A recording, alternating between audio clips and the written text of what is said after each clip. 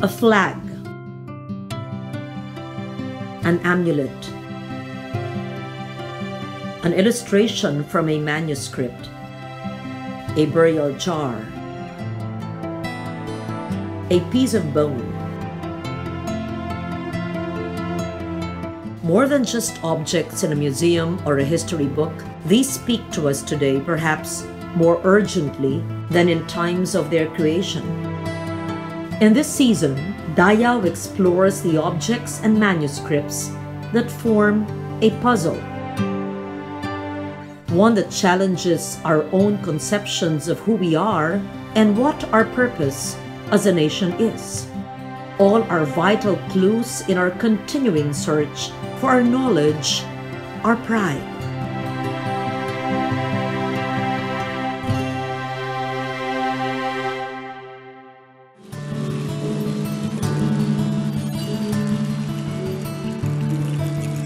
In the opening of the 2019 Southeast Asian Games, many wondered about the eye-catching patterns that were used as projected backdrop for the production.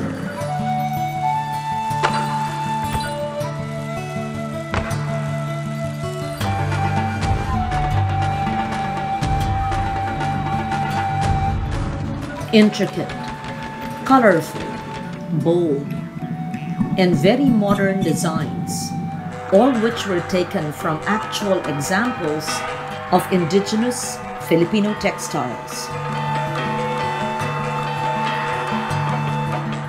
The use of these designs was just another instance of a newfound awareness that has slowly but surely become manifest in our consciousness.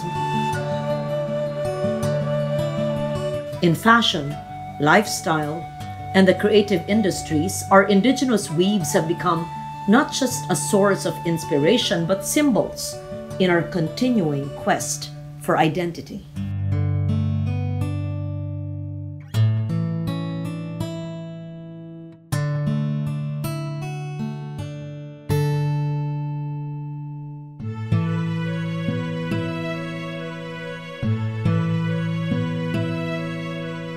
We continue to explore symbols of our nationhood, this time through the rich heritage of weaving and the abundant harvest of designs, techniques, meanings, which many Filipinos are only now beginning to discover. More than just artifacts in collections or sources of inspiration to enliven contemporary creativity, these textiles and their creators make up a multicolored banner, a flag, if you will, that is representative of the people.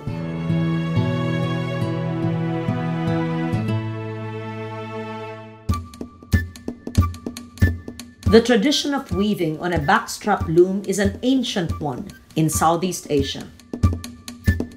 The fragment known as a banton cloth is the earliest known abaca warp ikat textile in the whole of Southeast Asia. Dated to circa 12th century, a death shroud used to wrap the body, the whole textile would have been composed of red, black, and white abaca threads. What does this fragment say about weaving in the Philippines?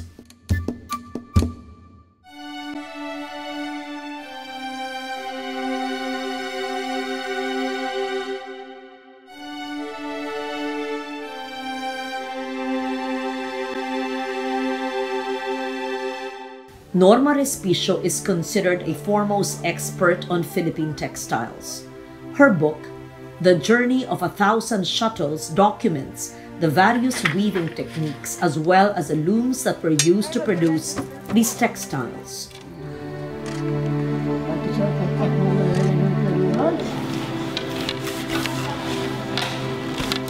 The older and more widespread of these looms is the backstrap loom, which is still widely used today to create masterpieces.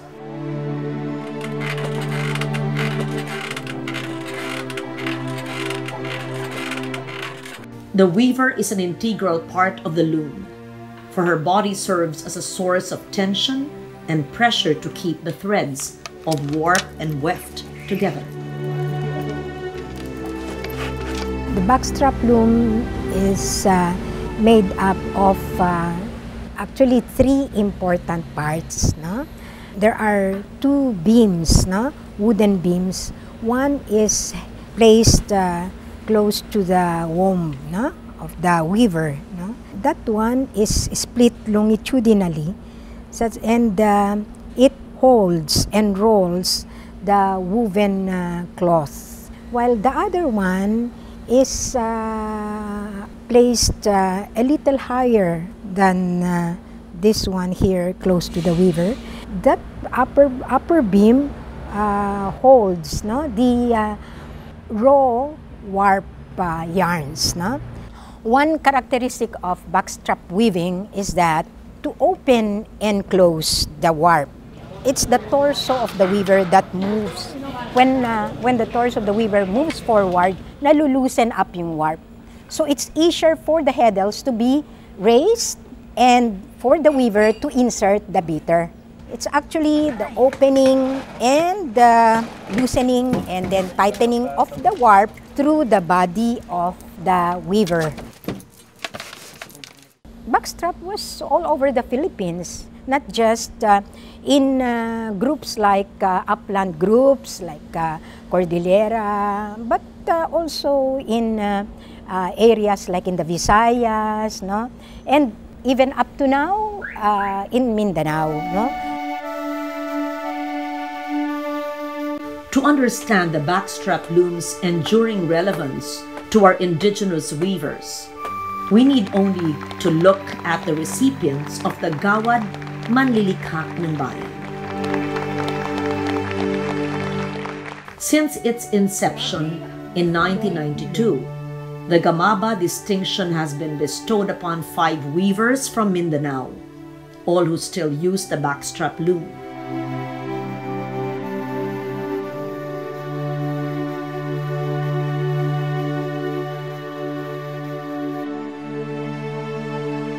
Langdulay ay Tiboli and Salintamonon ay Bagobo are 2 master weavers who have passed on, but their bodies of work are now part of our national heritage. They are really dedicated textile weavers, no? And they never use commercial dye. They only use natural dye, no? For Langdulay, for example, she is really the master of designing. No? She can come up with designs that are so intricate, just like the phoenix design, in so stylized form, and yet you would see and feel the form of the phoenix in her abaka ikat. No? At the same time, the smoothness of the abaka ikat production, even Salintamonon, are so smooth, no? Very smooth surface, well-defined design forms, no? And shiny and pliant. Salintamonon is a Bagobo from Davao del Sur. Again, just like Langdulay, she was able to preserve the identity of the Bagobo of Davao del Sur through her very intricate and very colorful weaves. What I do remember about Langdulay, the legendary Langdulay, is the fact that she had not only weaving virtuosity, but she was also a leader. She was a leader. Her school was a big school, and she had many followers, and she was able to train many of them. The most recent set of Gamaba awardees announced in 2018 included yet another weaver of Abaka Ikat. She is a Balaan from Polomolok, South Cotabato.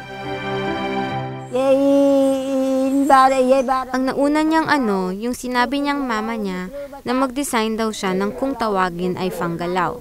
Fanggalaw daw yung pinagawa sa kanya para makuha niya lahat ng designs. Masaya daw siya, ma'am, pag nagwi-weave. Dahil nagwi-weave siya na mula sa puso.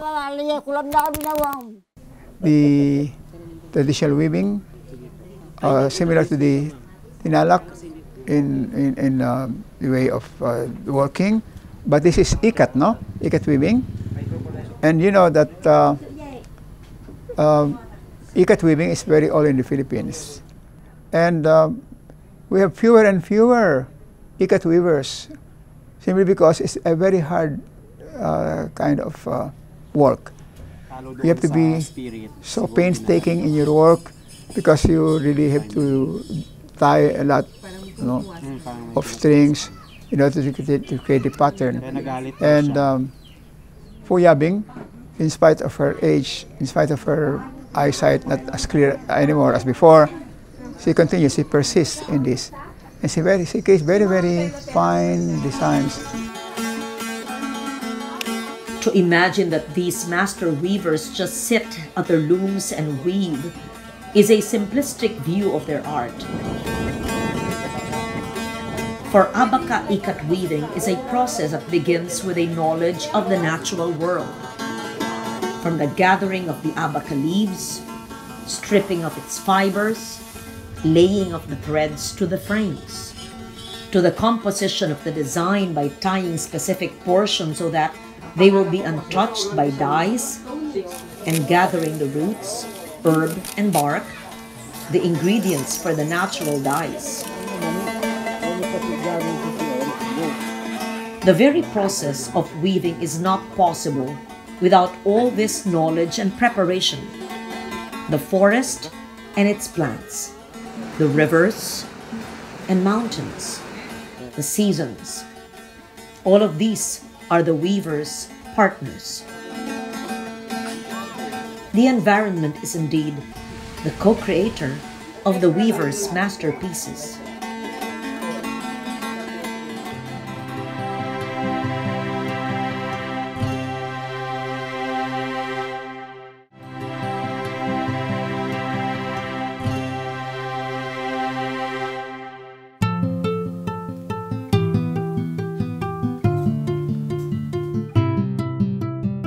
The backstrap loom has also been used to create textiles from cotton and even silk.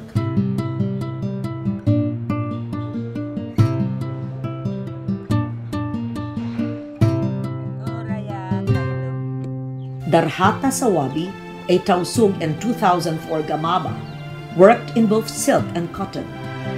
The Gamaba distinction recognized her as a master weaver of the Pishyabit, a textile that best represents the glory of indigenous weave. Her early demise was an irreplaceable loss to the nation. Darhata Sawabi was a master of this piece, the Yabit. You really marvel at the intricacy of the design, very finely detailed, very colorful. We're hoping that we will find somebody who is as good as her. Because we know that she was not the only one in her town or in her province to really practice this tradition. And Darhata Sawabi's legacy should really continue.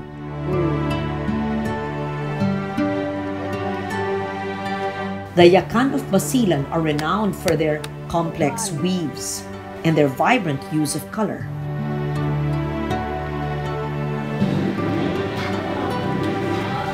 The latest batch of Gamaba awardees included one master weaver, still adept at weaving the Sineluan and Seputangan, the two signature textiles of our people. Na pagke mian pinag sedi isab mian me sainin sedi. Kailangan iba-iba daw yung mga design kasi hindi pwede isa ang design. So meron ng flower na design. Kaya niya ginagawa yun. Wala siyang tinitignan na sample.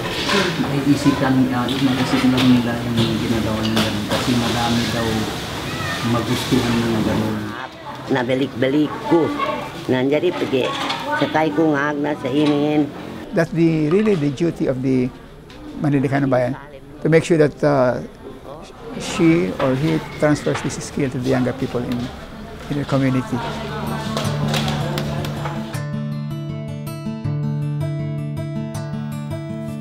The backstrap loom is equally widespread in the Cordilleras, as is the tradition of ikat weaving. One of the most iconic ikat textiles was created by the Isinay, as a prestige textile meant for trade.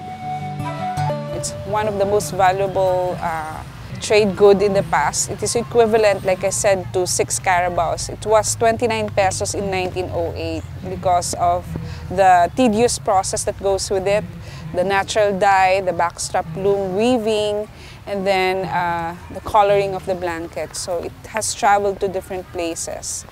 And then it is used as a burial cloth for the elite groups in Mountain Province, in Ifugao. But it is also a status marker for the living. No? So whoever has that blanket belongs to that affluent society in that particular society. But as it traveled to the different cultural communities of the Cordilleras, it acquired new values and new meanings.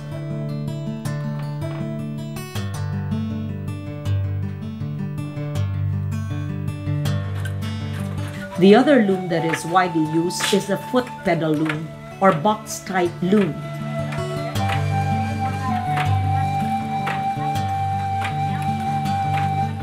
This loom is composed of a sturdy wooden frame with 3-foot pedals, horizontal beams to support the warp, and an even longer lengthwise frame to keep the threads in place. So instead of the body of the weaver going forward and backwards to open and close the warp sheds, it would be the treadles or the pedals that would, by pushing them down and up and down, somehow there would be the opening and closing of the warp yarns. No?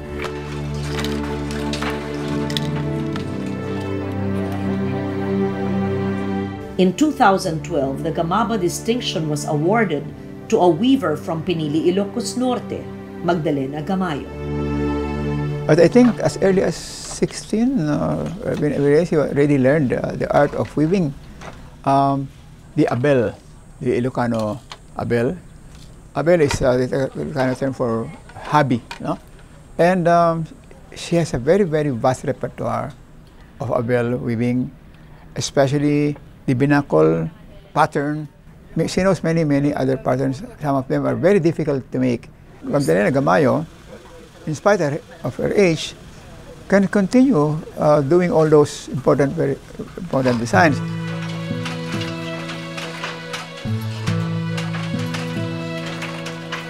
The popularity of the backstrap loom is evident in many other weaving centers across the archipelago. In Antique, communities of weavers continue to produce the checkered, multi-purpose textile called patajong.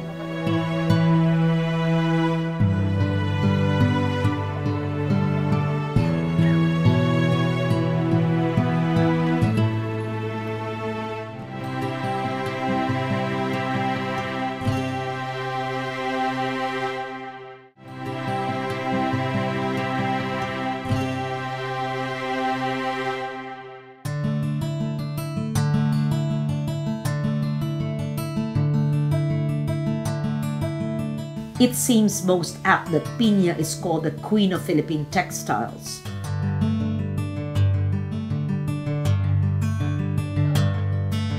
The sheerness and transparency of the finished textile, the way the fabric lends itself to embroidery and different techniques of ornamentation, the social prestige that is associated with it, as well as the personal memories we make when we wear it to the most important occasions. All these have earned Piña the title.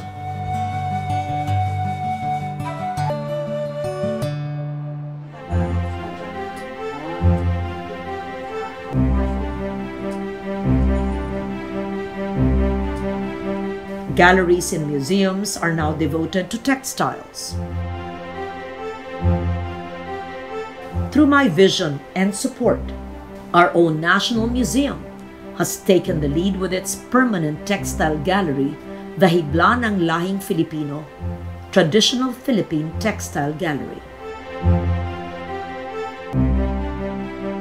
Outside the country, the National Museum of the Philippines, in partnership with my office and support from the Department of Foreign Affairs, has launched Hibla ng Lahing Filipino Traveling Exhibition and Lecture Series featuring textiles made of piña seda in London, Lisbon, Madrid, Frankfurt, Washington, D.C., New York, San Francisco, Hawaii, Tokyo, Bangkok, Singapore, Geneva, and Buenos Aires.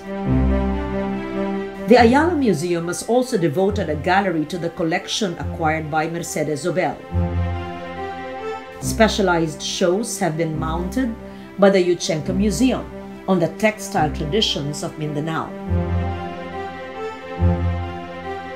The Museo Cordillera in the University of the Philippines in Baguio has a comprehensive show on the indigenous technology that has fueled the weaving tradition of the Cordillera peoples. What we do is to study traditional designs, traditional textiles. We do research in historical archives in the US, in the Philippines, and also from local communities. We look at them, we scan them, and count technically the number of threads that goes in there. No? So microscopically, we do the tests. And we have a universal testing machine that would look into the strength of the textiles, even the waterproof characteristics of the textiles, and other technical characterizations that are evident in the old textiles. And then, without sacrificing the original or the identity of the textiles, in order to help improve and help the weavers in weaving and reviving the craft. The numerous museum exhibits help preserve the knowledge while showcasing the best of old examples. But it is the work of designers and those from the creative industries that most captures the public imagination. Their work helps in both informing the public as well as shining a spotlight on the traditional weaver and artisan.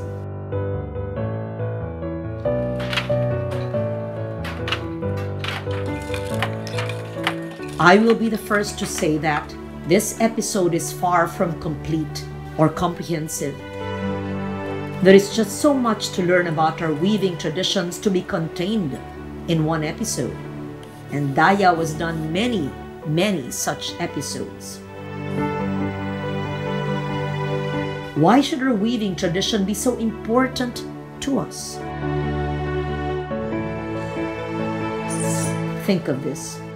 Here is a tradition that has survived to this day, providing a viable source of income for many, while preserving ancient techniques. It is an indigenous art form that integrates spirituality, ecology, and botany with precise mathematics and technology. Taken collectively, here are meaningful symbols of a nation. The diversity of Philippine indigenous textiles mirrors our own. Behind every textile is a story of weavers. This is LOREN Legarda, proud to bring to you the stories of Filipinos who embody DAYAW, our knowledge, our pride.